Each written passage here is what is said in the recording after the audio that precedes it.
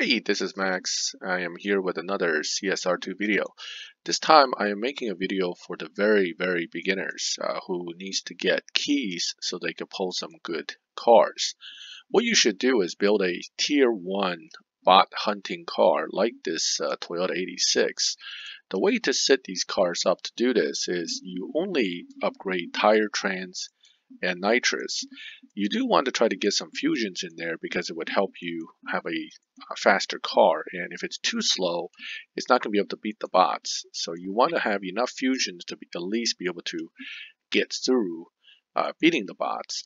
And you can get fusions by buying Toyota 86s from the dealership and stripping them. Now, to tune this car, the trick here is you're basically detuning the car into a negative 900 range Evo by lowering the final gear until only the second gear essentially hits your top speed in the quarter mile.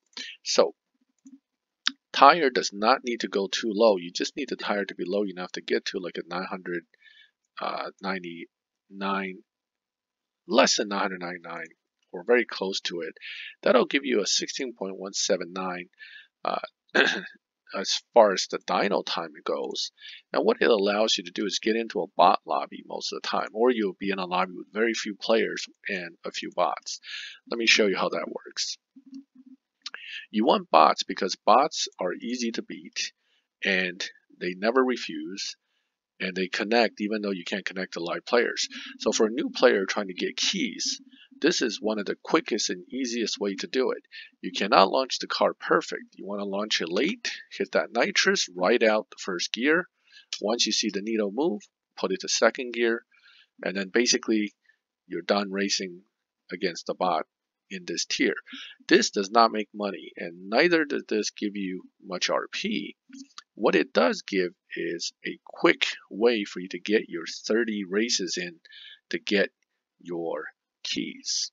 And that is very important for beginning players to build up your key collection and then try to pull during the PC times 10. Now, you don't race the same bot twice because it lowers your RP.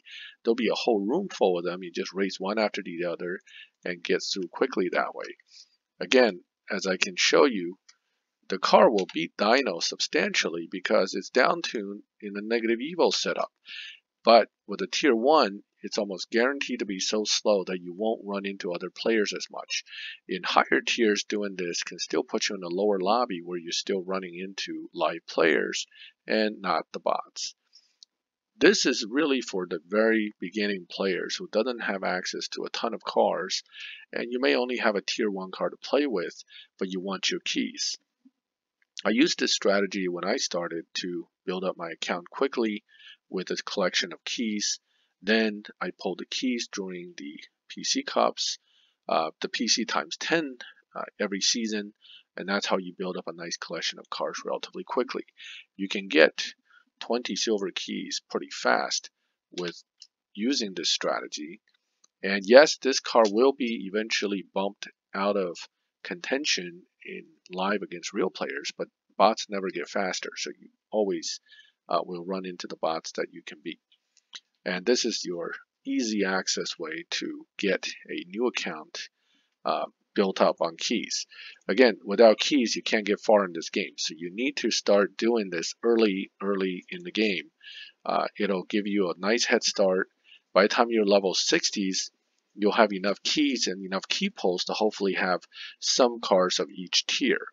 Again, 20 silver keys a day adds up pretty quickly over the span of a season or two. And you also have all your keys from your calendar. You have your keys that you get from your daily battles and also the various trials. So this is just a kind of a beginner advice video. I have a friend who is now playing.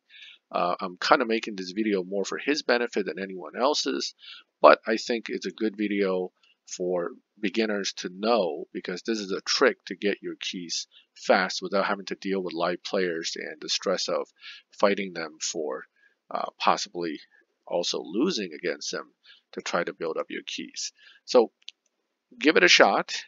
Give me some feedback on what your feelings are when you try this. Again, advanced players don't need to do this. You have other options to get your keys. This is really for the very beginning players, the first 20, 30 levels, when you really don't have access to many cars.